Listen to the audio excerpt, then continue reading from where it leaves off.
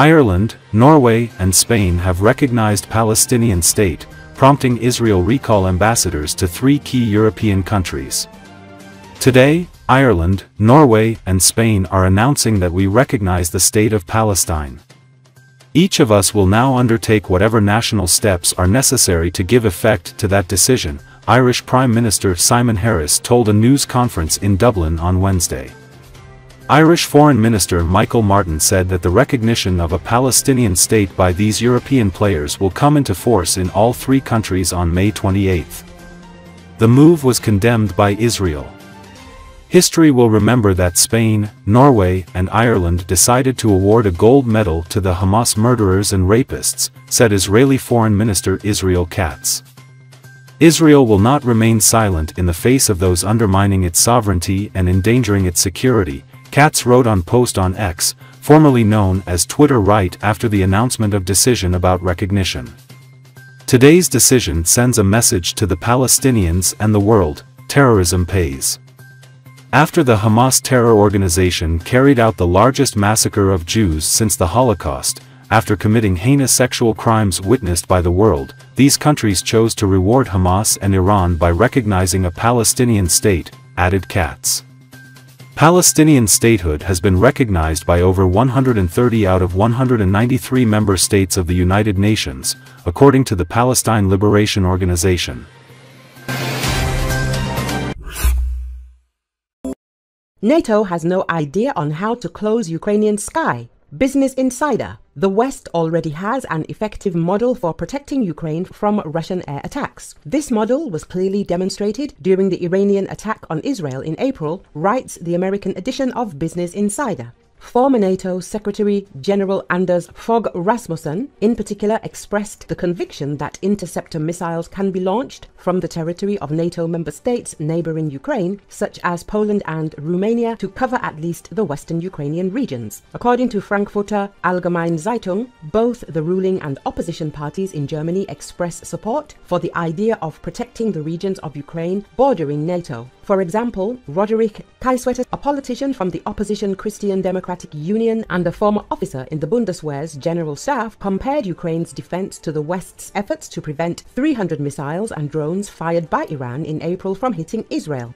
Western countries could protect part of Ukraine's airspace near NATO territory and shoot down Russian drones and missiles. This would reduce the burden on the Ukrainian air defense and allow them to protect the front. As in the case of Israel, where France, Great Britain and others helped, they would not have become warring parties, Kiev said in a comment to Business Insider. This opinion is shared by former NATO Secretary General Rasmussen. The idea to create a no-fly zone over part of Ukraine belongs to the Munich Security Conference expert Nico Lang and the former Assistant Secretary General of NATO, Lieutenant General Horst Heinrich Braus. As Lang stated, closing the sky over Ukraine would allow creating a safe zone up to 70 kilometers wide on the state's border, relieving air defense forces in other areas of the front.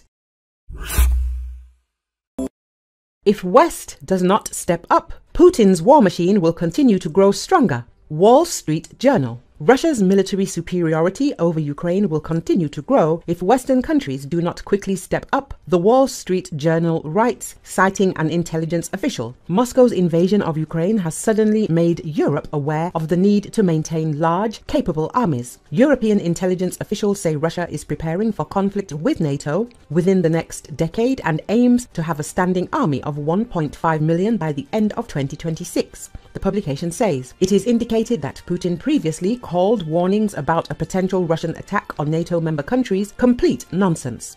However, in early 2022, the Kremlin used similar language to ridicule American warnings that Russia was planning to invade Ukraine. The Wall Street Journal recalls that German Defense Minister Boris Pistorius warned that Europe must prepare for a possible war with Russia by the end of the decade. He also called the abolition of conscription in Germany in 2011 a mistake, adding that it should be reintroduced. Sweden, with the exception of a short break in the 2010s, has relied on conscription to fill its army for more than a century. This year, of the approximately 100,000 young Swedes expected to enlist, only 6,200 completed conscription, meaning the annual increase was just over 10%. The country aims to recruit 8,000 conscripts next year and 10,000 shortly thereafter. Selection is based on physical and mental fitness, IQ tests, and motivation to serve. The article notes, it is reported that draft evasion in Sweden is punishable by a fine or imprisonment for up to a year. Let's remember that Business Insider previously concluded that Russia, it seems, after 2 years of large-scale invasion, has begun to take war seriously. They pointed out that Putin's war machine looks very different today than it did at the start of the conflict. The Russian defense industrial base is running at full capacity, and Putin recently appointed an economist as his defense minister to stimulate mass production of weapons. Last summer,